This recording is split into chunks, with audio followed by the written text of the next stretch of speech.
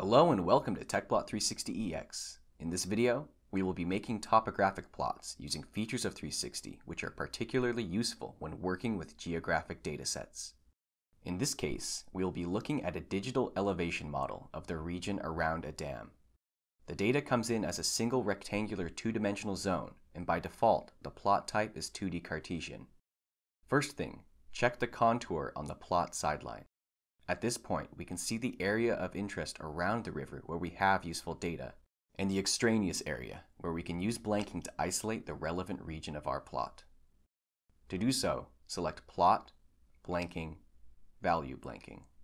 Select blanking as the variable and keep less than or equal to 0 as the condition.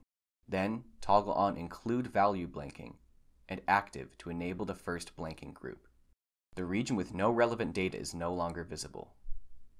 If we change the plot type from 2D to 3D Cartesian, the elevation contour can be seen on the plot.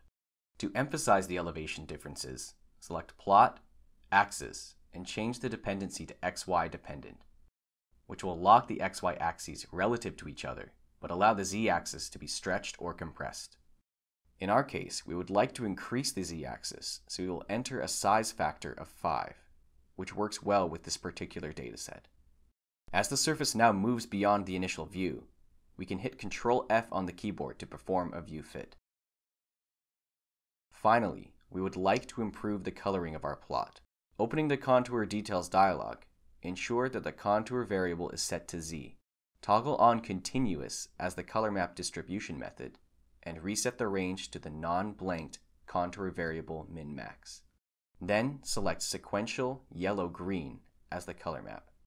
Finally, remove the legend from the plot.